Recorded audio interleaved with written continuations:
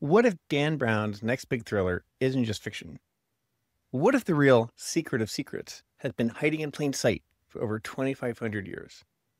And what if cracking the code of consciousness is the final conspiracy? This isn't just about a manuscript. It's about the true architecture of reality and how the ancient Illuminati might have discovered it long before modern science ever caught on.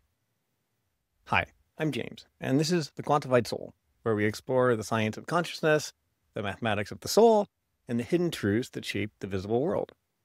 Now, I've long been a fan of Dan Brown's thrillers and was excited and surprised to hear that he has a new book coming out soon, Secret of Secrets. We don't know all the details yet, but the premise is about a manuscript that could unravel what we think we know about consciousness.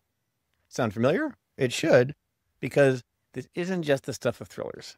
It's the beating heart of something very real. And today, I want to speculate about the real secret of secrets. Not in fiction, but in mathematics, neuroscience, and the hidden mission of the real Pythagorean Illuminati. So let's rewind to The Lost Symbol, Brown's earlier novel that set the stage for this one.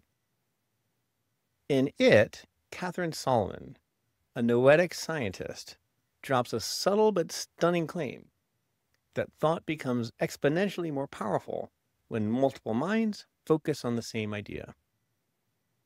Then she nudges Robert Langdon to consider something hidden in plain sight. The Hebrew word Elohim is plural. And so is the motto on the Great Seal of the United States, E pluribus unum, out of many, one. A poetic moment, sure, but also a mathematical truth. Because in ontological mathematics, the system developed and protected by the real Illuminati, this is precisely how thought works. Not symbolically, literally, mathematically. The more minds that synchronize, the more powerful the wave function of thought becomes. The mind of God is not singular and outside of us. It is a collective and emergent resonance of coherent thought, and we are part of it. And this isn't just flowery language or metaphor. How this works can be precisely defined, understood, and even, I suggest, measured. Now, before your inner skeptic starts twitching, let me clarify. The Illuminati that Dan Brown writes about, that's narrative mythos, largely fictionalized for drama. But it is based on something real. The actual Illuminati traces all the way back to Pythagoras. Yes, that Pythagoras, and has existed for over 2,500 years as a rational philosophical movement dedicated to understanding reality through mathematics, logic, and mind. Their secrecy wasn't about control or elitism. It was protection from persecution, dogma, and distortion by the uninitiated. They've been quietly preserving a knowledge-based approach to enlightenment, one that doesn't rely on belief, prophecy, or mystical experience, but reason and logic alone. And about 15 years ago, they actually started publishing. Yes, really. A communication cell of the modern Illuminati released a series of books, and they're actually still releasing books, outlining their framework, introducing the public, us, to ontological mathematics, the rational, provable foundation of existence. Not a theory about reality, not another theory of everything, a proof of reality. Ontological mathematics shows that existence is made not of particles, but of thought. Not metaphorically, mathematically. Thoughts are sinusoidal waveforms, and our souls are individual frequency domains. The universe, then, is a vast interference pattern of minds, each contributing their thoughts to the collective. Which means that the secret of secrets isn't just that consciousness is important. It's that everything is actually made of thought. So you might say that consciousness is everything, but more importantly, it can be defined precisely. And here's where it hits close to home. Because in my neurotherapy work, I don't just help people improve their attention or emotional regulation. I help them tune the signal of their mind. We're not working with just brain activity.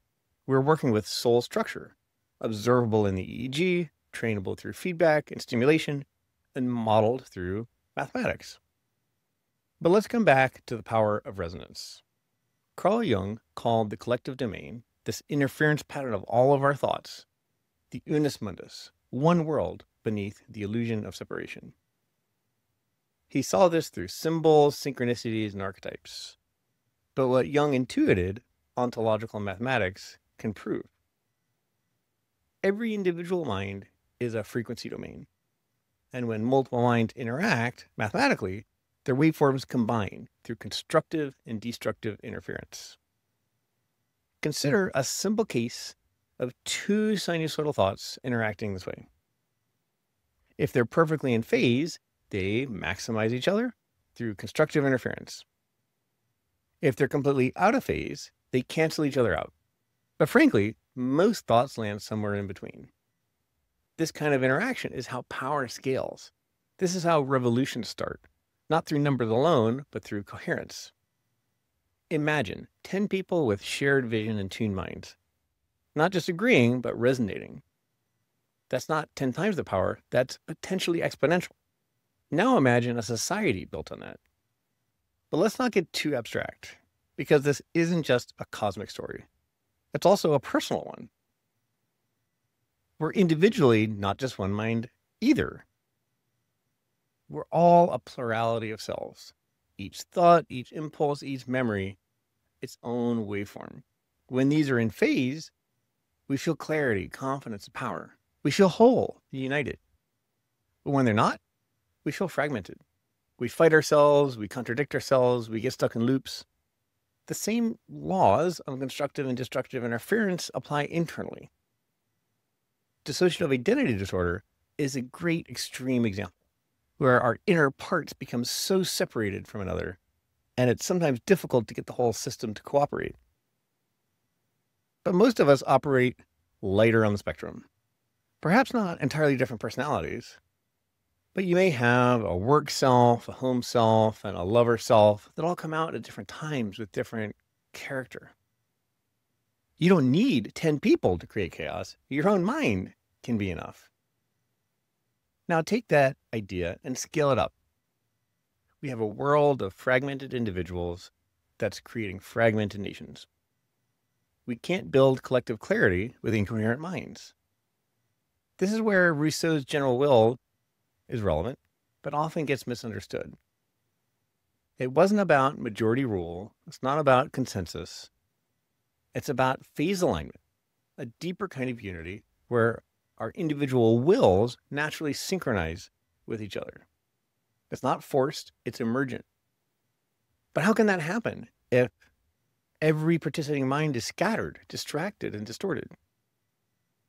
This is why the work always begins inside. We synchronize ourselves, and then we can become a tuning fork for others. So what is the real secret of secrets? Well, it's not a hidden bloodline. It's not a manuscript locked in a vault. It's not a metaphor or symbol waiting to be decoded. It is the structure of mind. It's the code behind existence itself, mathematical thought expressed through eternal, evolving waveforms. Maybe Dan Brown's next novel will hint at this in a symbolic way. Panpsychism, for example, noetic fields, the idea that reality is mental, not material. But the real secret, I think, is not waiting to be uncovered. It's already been published. The truth is, we're not physical beings having mental experiences. We are mathematical minds, autonomous, eternal, structured systems of thought having physical experiences. Reality isn't made of matter, it's made of mathematical waves. And those waves are us. And when enough of those minds become coherent, when the interference resolves and the pattern aligns, we will see a revolution. We just need resonance. Because truth doesn't need enforcement. It needs recognition. Dan Brown introduced millions to the thrill of hidden knowledge, ancient codes, forgotten brotherhoods, and secret truths buried in plain sight. But the greatest mystery of all isn't symbolic. It's mathematical. It's mental. When structured minds align, when thought becomes clear and collective order emerges, We stop interpreting the code of reality and we start participating in it. If there's any real Illuminati conspiracy, I think it's that they already told us the truth. They wrote it down and published it. And most of the world looked away. Okay, thank you for watching. If this resonated, if something in you is ready to stop seeking and start understanding, please subscribe to The Cream of Matter on Substack, where I publish new articles roughly weekly. In my upcoming book, I take everything we talk about here and bring it down to earth. I show how we can apply ontological mathematics to understand the brain, to train coherence, and align with the evolutionary logic of the soul. Not mystically, mathematically. And if you want to take that journey into practice, check out my neurotherapy work at Peak Mind. We don't just manage symptoms, we help tune the signal. And when that signal aligns with truth, everything changes. Links are below. Thanks again for watching. And remember, the real secret of secrets may have already been revealed. The question now is what we'll do with it.